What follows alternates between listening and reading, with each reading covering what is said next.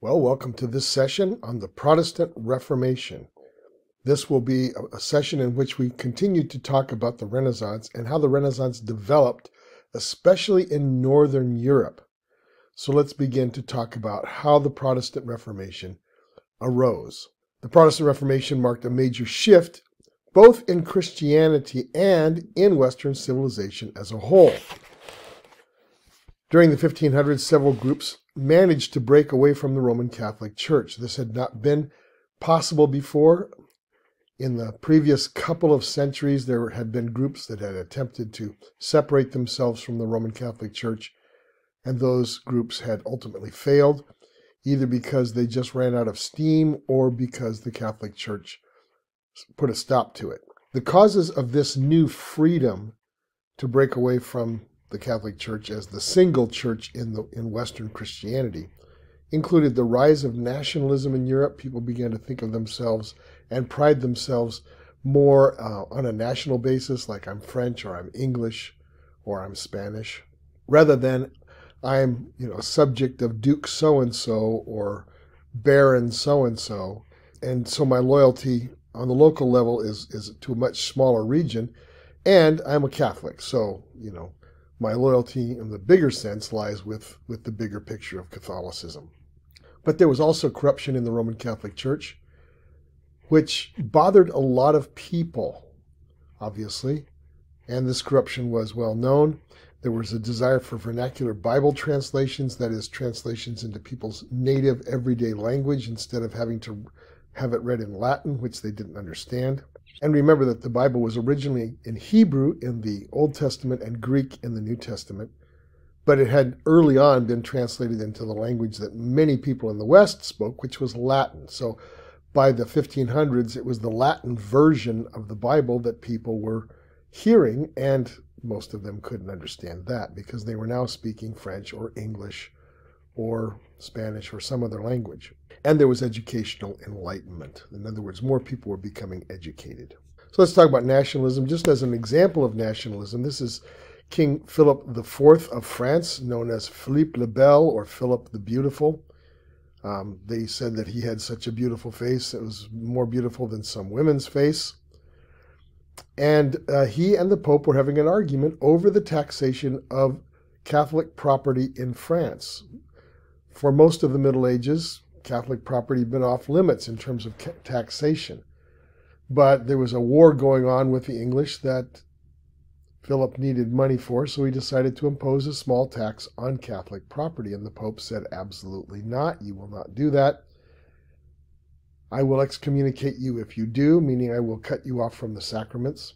And instead of backing down, Philip simply sent French troops to arrest the Pope and put him in prison. Well, Boniface was in prison for just a short time, I think only a couple of weeks, when Italian troops managed to overpower the French troops and free the Pope, who died soon after, just, I think, of shock after the experience. And then Philip, instead of giving up, simply appointed one of the Catholic cardinals in France as the new Pope. And so, for a while after this, there was a split papacy, which I think we covered in the late Middle Ages, and it was a pope in Avignon, France, and another pope in Rome, which didn't really work out. Catholic people wondered who to obey. Who do you look to? Who do you respect? The one in France or the one in Rome? And Philip basically decided he didn't need the pope. He could control the pope, and that's what he decided to do. Then there was corruption in the Catholic Church, which I mentioned before. We had already talked about Desiderius Erasmus. At the end of the Renaissance, he was a Dutch priest and scholar who criticized the abuses of the church while never leaving it. He always believed that the Catholic Church was the true church. It just had gotten off track.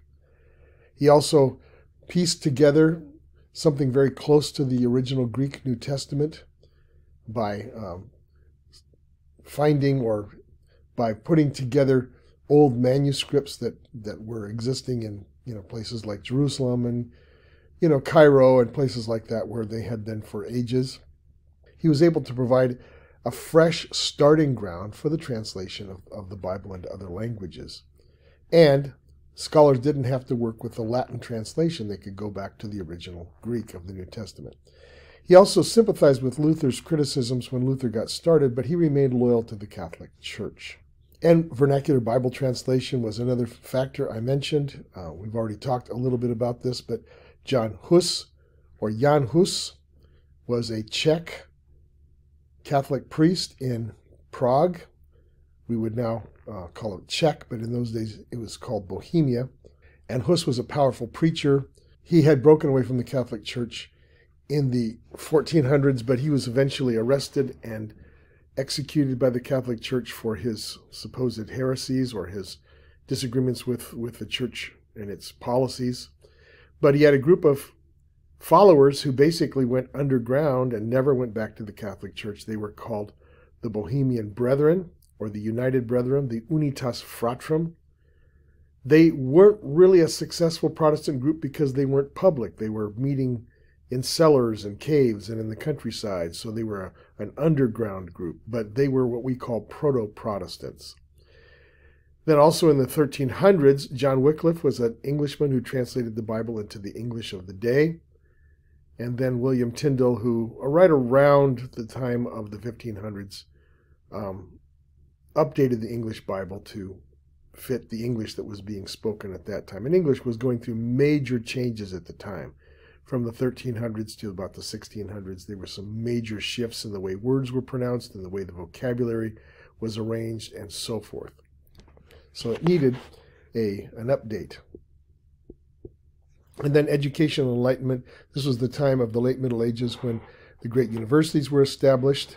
And so a lot more people were getting educated, and people were thinking, well, I'm more educated than my priest. Why should I have to go to him to understand the Bible? If I could just read it myself, then I would be able to probably do a better job of understanding what God wants me to do than the priest does.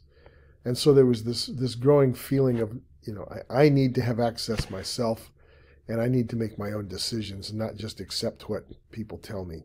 So the protest movement that eventually succeeded in breaking away from the Roman Catholic Church can be divided into four main branches. I've already mentioned the Unitas Fratrum that Jan Hus and his followers began.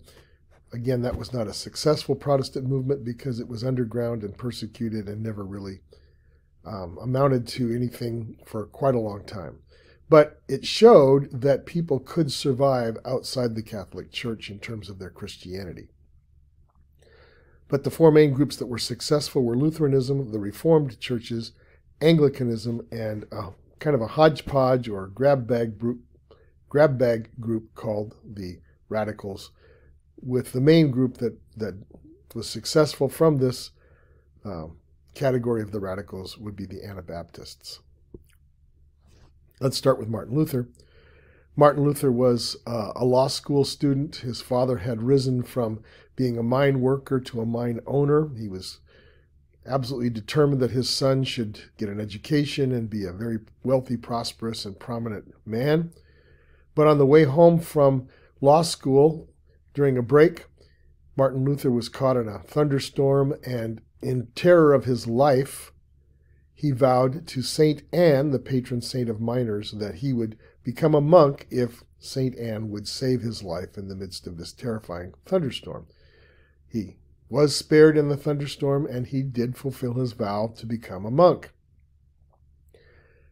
As a monk, he decided to take it very seriously, and he was troubled by his personal sin. I don't know that he was any worse than any other young man at the time, but he took it very seriously, and he would sit in confession for a long time, trying to think up every sin or every possible sin he might have committed, and eventually his people who, the priest he was confessing to just basically said, "You're wasting my time. You haven't committed all these sins. You think you might have, or you might have a tempting thought, but a tempting thought is not a sin." So he was told that he was taking it all way too seriously. His superior, Johann von Staupitz, who was the head of the monastery, decided to get his mind off his troubles, especially after a certain incident when Luther wouldn't come out of his room that he was staying in. Staupitz visited him, asked him what was wrong. He said, "I hate God." He said, "What do you mean you hate God? You're a monk. You don't hate God." And he said, yes, I do. And he said, well, look up at that. What's that on your wall? There was only one thing on the wall. It was a crucifix. Who is that on that cross up there? Well, that's Jesus. And what is Jesus doing on that cross? Well, he's dying for the sins of the world. Okay, and that includes your sins, right, Brother Martin? Yes. So you must love the God who died for your sins. No, I hate him. Why would you possibly hate him? Because he's going to send me to hell. Because I've committed too many sins and I'm not repentant enough. And, and it was all this self-doubt. And Staupitz said that's just nonsense. The whole reason Jesus came was to die for the sins of the world, including yours. And to get his mind off his trouble, he sent him off to the university to get his doctorate. They needed an educated monk. They also needed a priest that would be in the monastery. And so he was sent off to get his doctorate, and then he was ordained a priest. When he returned, he got a job in the brand new University of Wittenberg. The University of Wittenberg was the project of the Duke of Saxony, Duke Frederick, who was very proud of it. And they needed teachers, and here's a young man from the area who just got his doctorate, and he's a priest, and so they put him to work teaching the book of Romans at this new university. Well, he had a sudden insight when he was meditating on the very first chapter of Romans. Now, I should tell you that Martin Luther had a problem with constipation. He spent long hours sitting on the toilet waiting for something to happen. And so he would meditate on the scripture during this time, and one of the scriptures he meditated on was Romans 1:17, which says, "The just shall live by faith." And he thought, what in the world does the just shall live by faith? What does that mean? And it seemed to him, after pondering it, that it meant that God would save people by their faith, that the way that people would live or would have eternal life would be by their faith, and not by going through religious ceremonies, not by participating in all kinds of sacraments and buying all sorts of indulgences and lighting candles and saying prayers. It was simply faith in Jesus. That was one issue. The other issue was he was so angered by the selling of indulgences by the Vatican. The Vatican was going throughout Germany and other parts of Europe selling forgiveness. For a certain amount of money, you'd get a certificate that would give you a certain number of years out of purgatory. And you could buy one for yourself, you could buy one for a loved one. And the Catholic Church was using that money to finance its big building project of the time, which of course was St. Peter's Cathedral in Rome, the same one that Michelangelo was finishing up as the architect. So this was the project, selling of indulgences to pay for church programs and to finance church projects.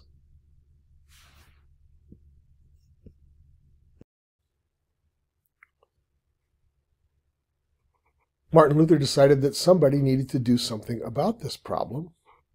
So he decided to publish his findings as he studied the Bible. He found what he considered to be 95 issues with what the Catholic Church was practicing and teaching at the time. They were called the 95 Theses, the 95 points. And according to legend, he marched up to the door of the Wittenberg Cathedral and nailed them to the door, inviting public debate.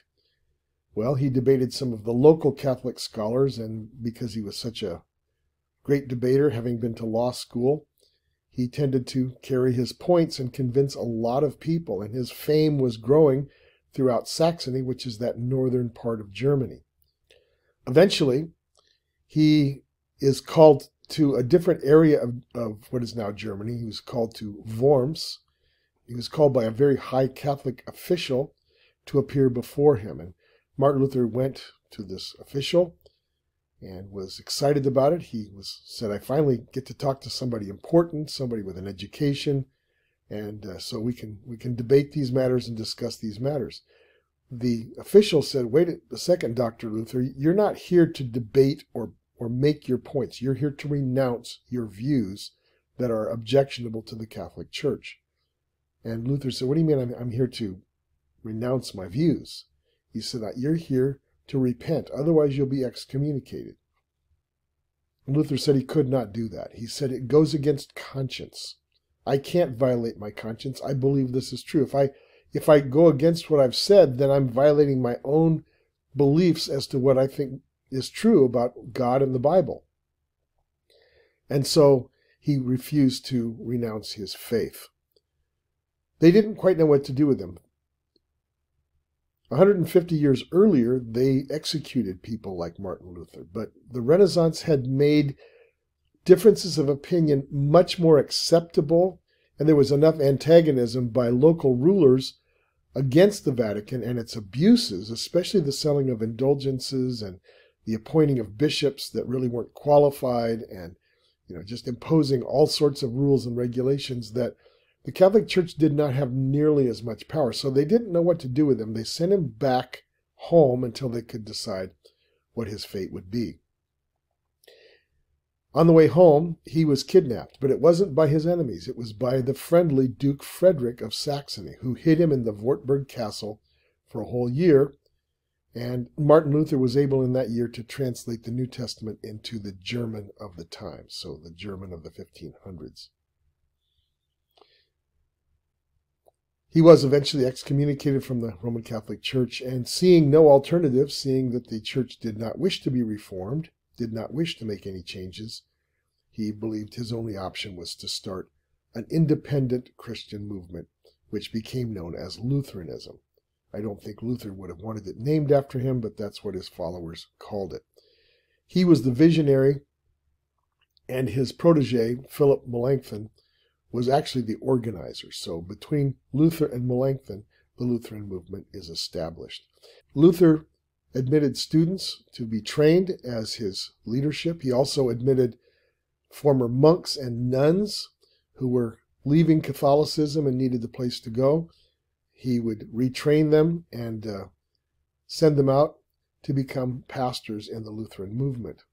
And he formed the first Christian dating service, because if he believed in the married pastor. And so he believed that if you're not married, how can you understand the common problems that people go through? So he believed that it would be ideal for pastors to be married, and so he would take these former priests and monks and marry them with former nuns and send them out as couples to lead his new churches. Key beliefs of the Lutheran movement include sola fide, which is faith alone. Faith in Jesus alone is the means of salvation. You're saved because you believe in Jesus, and that's it. You're saved by grace alone, sola gratia, meaning not because you've earned it, but because God is gracious. God wants to save you, and he's provided the way through Jesus. Sola scriptura means only Scripture, that the final authority for Lutherans, and for all Protestants really, is the Bible. It's not the Bible plus what the Pope says. It's not the Bible plus what church councils have said. It's simply the Bible.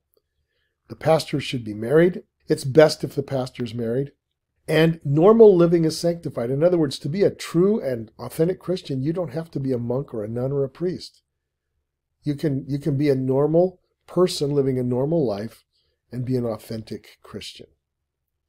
The emphasis of Lutheranism, it would be faith in Christ alone for salvation.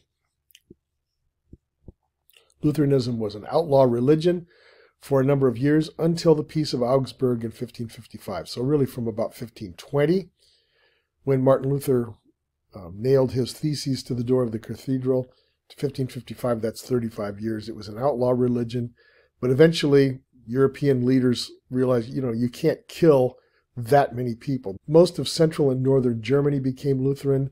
All the Scandinavian countries like Denmark and Norway and Sweden and Finland became Lutheran. Estonia became Lutheran. And so you can't kill everybody in those regions. And so therefore you have to legalize it. And so that's what they did. They made the Peace of Augsburg, in which Lutheranism was legal in that region. It wasn't legal everywhere. And so the principle was, whatever the prince was, whatever the ruler of the area was, whether it was the king or a duke or somebody like that, then the people in that area also had to be of that same religion. The people had to be the same religion that the ruler was, which caused the great Protestant migrations. So there were lots of Catholic people in those regions that didn't want to be Lutheran, and so they would have to migrate to Catholic regions. So there were lots of Catholics in northern Germany that had to migrate south to southern Germany, which stayed Catholic, Bavaria and places like that. Plenty of Protestants in those southern German areas that migrated north. So it was a time of great movement of people. Now let's move on to the Reformed churches. The Reformed churches got their beginning, probably about, 12 years or so after Martin Luther started his movement in Germany. It was started by Jean Chavin, or John Calvin, as we would pronounce it in English, who was a university student, a law student at the University of Paris. Obviously, people were talking about the Lutheran movement all over Europe. It was well liked by many young people. It was also despised by others. So there was this great debate going on about whether the Lutherans were good or not good. And John Calvin decided he would look into it himself. And after some study, decided that Martin Luther was mainly right. But he had some issues with Martin Luther, and he decided that he was going to go and correct Dr. Luther himself, the brash young man, very self-assured. So he was on his way to Germany when his friends stopped him and said, "No, you've become a wanted person. You've been too outspoken in your faith. So they're looking for you. They're watching the roads for you. So you don't go east into Germany." So he went south into Switzerland first, and then he was going to travel over and then go north into Germany. Switzerland's one of those funny countries that has 3 different languages that are official. Most of Switzerland speaks a dialect of German, Swiss German. There's a tiny part by Italy that speaks Italian, and then there's a part by France that speaks French. And Calvin went to the French part, Geneva. In Geneva, he assumed leadership of a brand new Protestant movement. They had decided that they didn't want Catholicism, so they had more or less gotten rid of the Catholic Church in Geneva, and they needed a leader. And along comes this young French-speaking Protestant that was very educated and very passionate.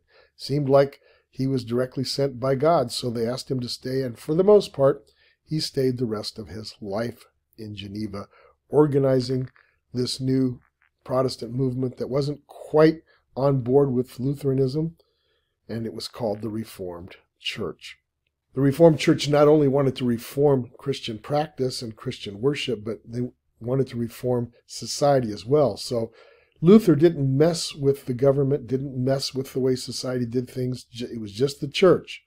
Calvin wanted to do both. And so the government was reformed. They formed a republic, which was something that the Romans had done.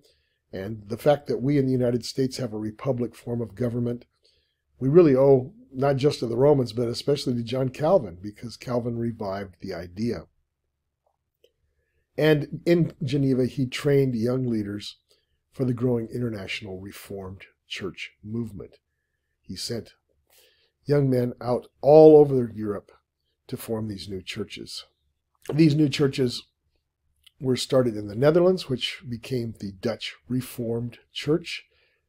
It came to America when the Dutch settlers came over here.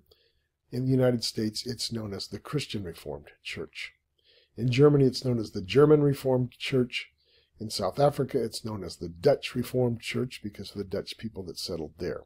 In Scotland, it wasn't called Reformed, it was called Presbyterian, but it's the same movement.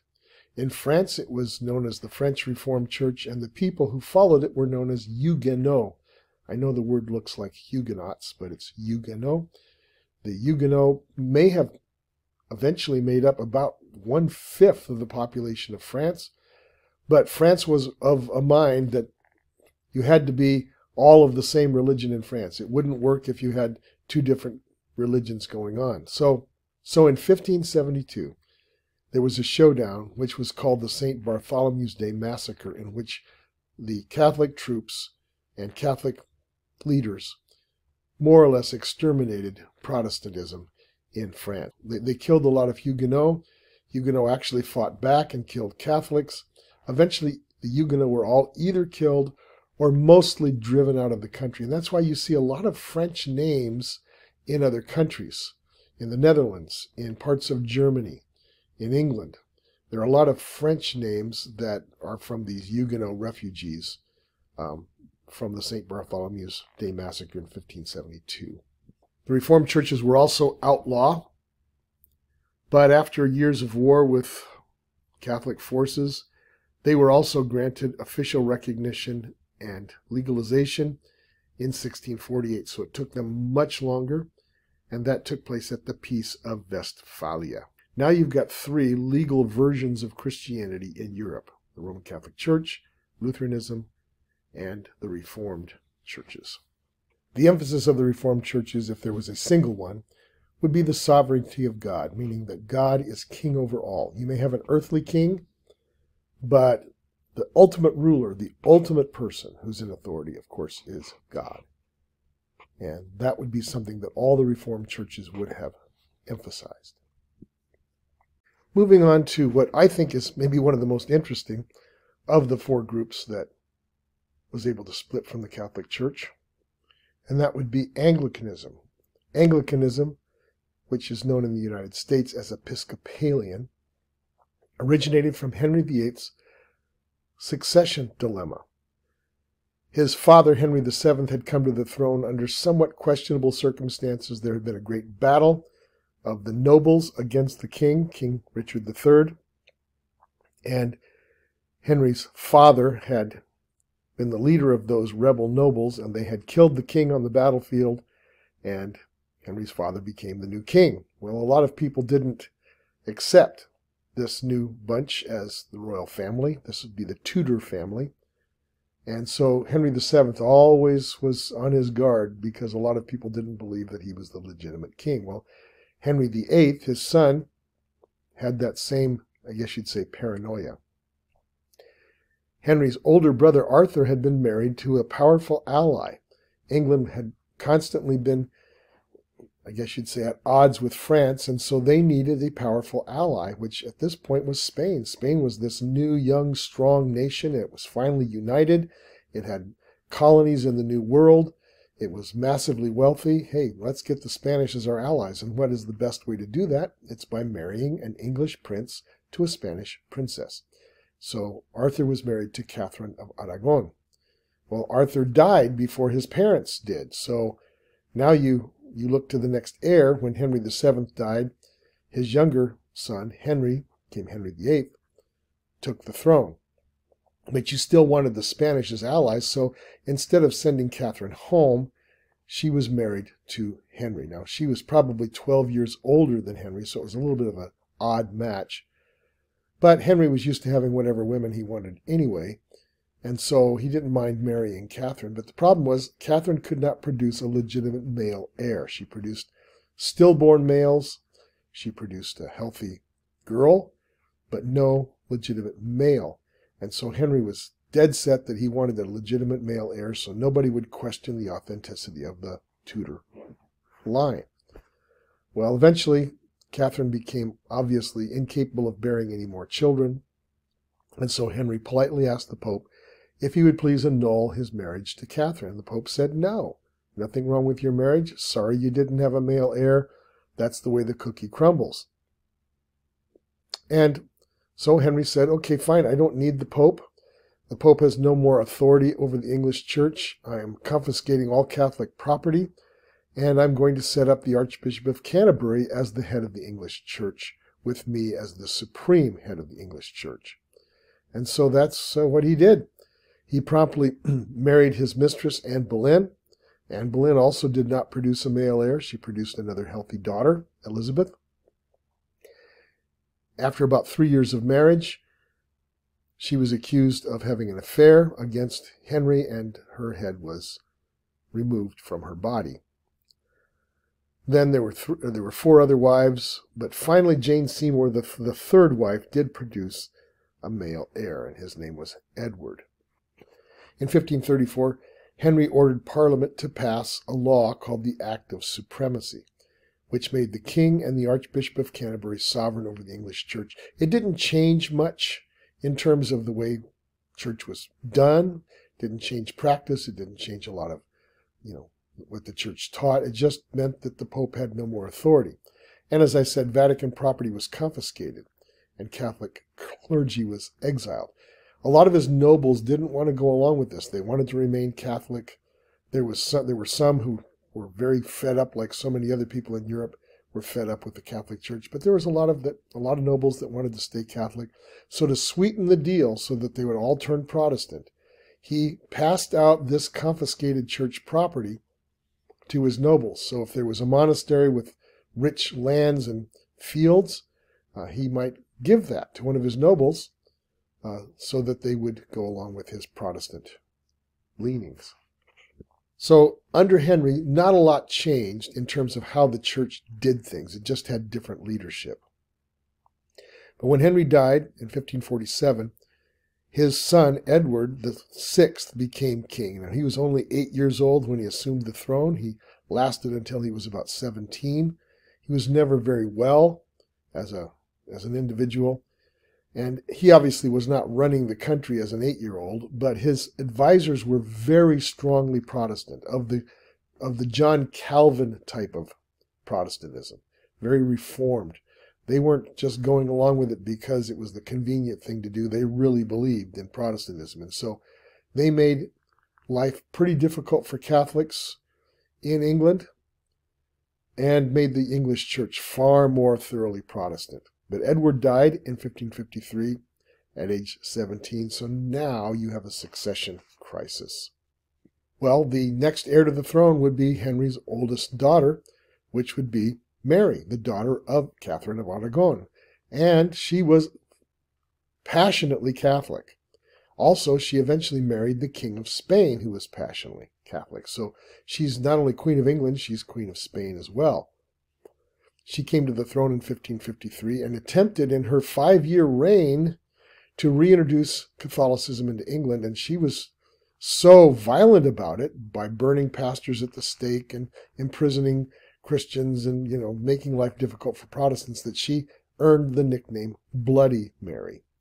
You thought that was a drink you order in the bar? Well, the drink got its name from Queen Mary, the persecutor of Protestants.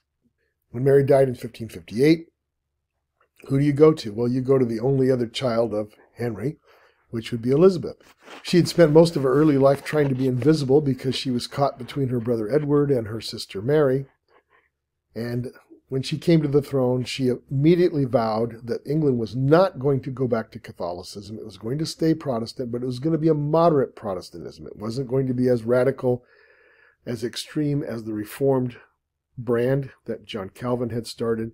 They were going to keep some practices that were sort of Catholic-like. In other words, the priest would wear robes and vestments, and there'd be candles, and, it'd be a mass-like service in some ways, but their teachings and their beliefs and their philosophy would be very Protestant. And so you also had married priests, so Anglican priests can be married.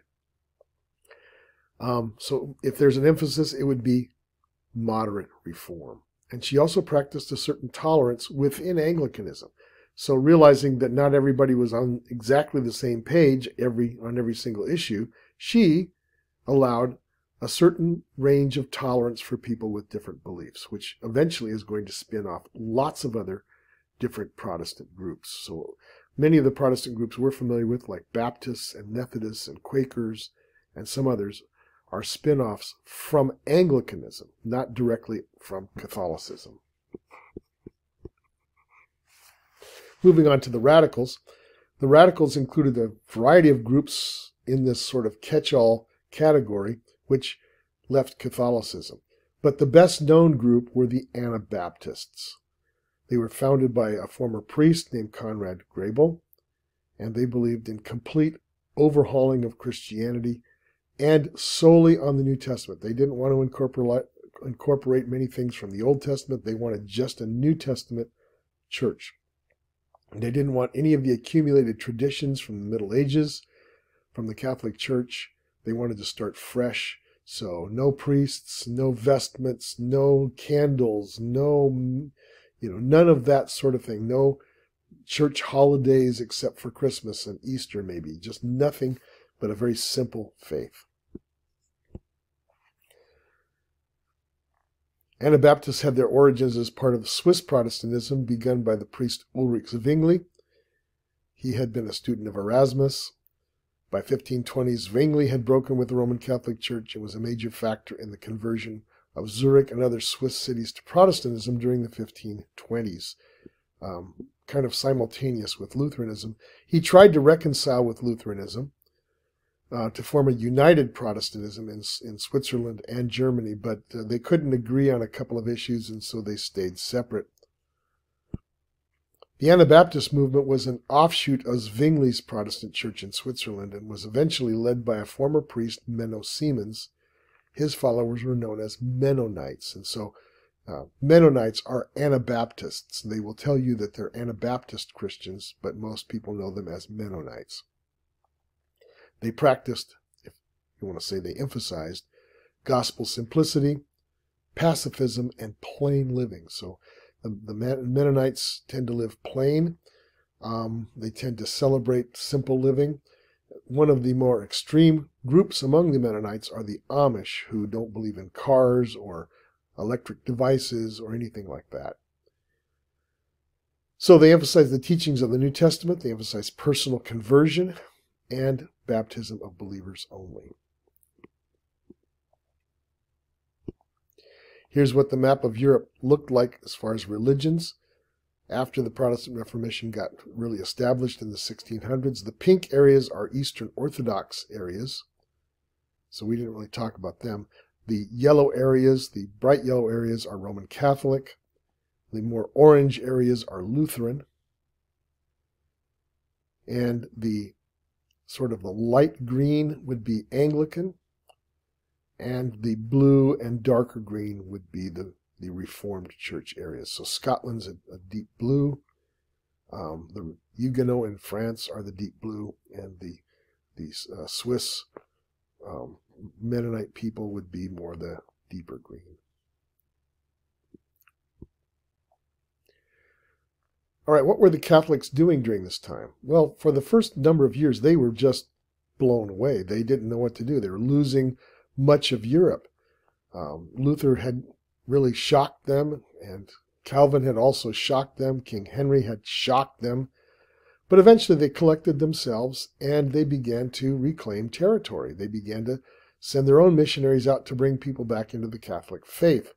And they were successful, especially in France, where they got rid of the Protestants and reclaimed the territory and the people for Catholicism. They also convened a church council to decide what to do. Church council met a number of times between 1545 and 1560. It was the Council of Trent.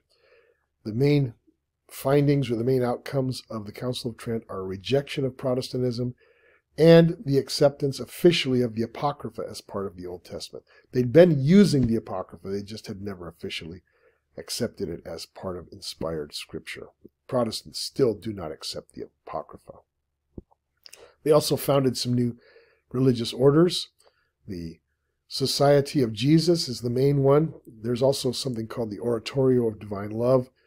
But the one that still exists is the Society of Jesus, also known as the Jesuits, who formed a lot of schools and training centers. Many Catholic universities were founded by Jesuits.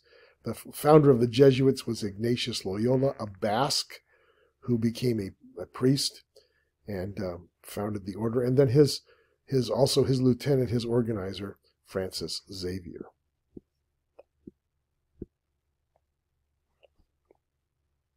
So what is the impact of Protestantism, and how did it change Western civilization?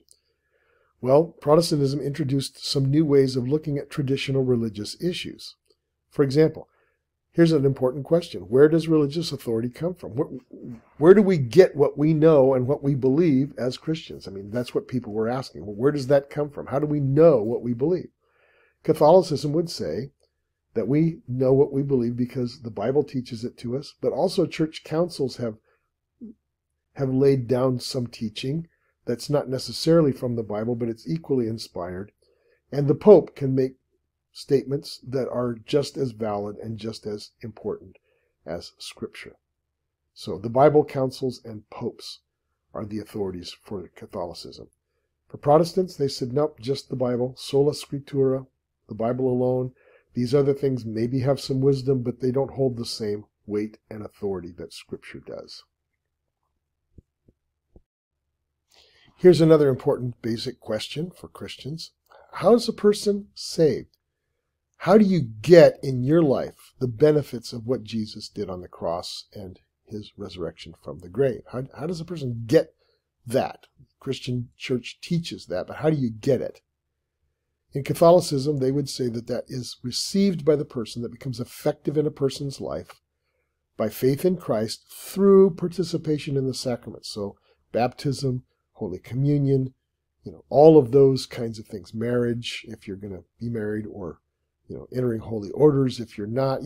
All of those 7 sacraments, that they're the way that your faith takes shape in your life. Protestants would say no, it's faith alone. It is the act of the will in choosing to follow Jesus Christ that saves a person. That's what saves you. And that alone. That sacraments may be helpful, but they don't save. They're not salvific.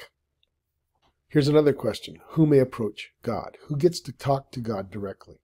In Catholicism, they would say that the average person has to speak to God, has to communicate to God through ordained clergy. So you need someone between you and God who can talk for you, and that's why you need the priest. In Protestantism, they would say any true Christian can speak to God directly. It's just, you don't need a priest. You can have a pastor who may be helpful as an advisor, as a teacher, but the pastor is not someone who is a mediator, an intermediary between you and God. So that's a different answer than had been accepted for centuries in the Middle Ages. What does true Christian living look like? What does it look like to live an authentic Christian life? Well, in Catholicism up to that time, it had been, if you're really going to devote yourself, you need to be a priest or a monk or a nun. Protestants would say, no, any honorable vocation, any honorable life lived for Jesus is an authentic Christian life. So obviously there are some things you would do with your life that wouldn't be authentic Christian living. And you can think of some of those, I'm sure. But if you're living a normal life, doing almost any kind of normal job, if your heart is in it serving God, then that's an authentic Christian life. You don't have to have special religious credentials to do that. All right, that's Protestantism.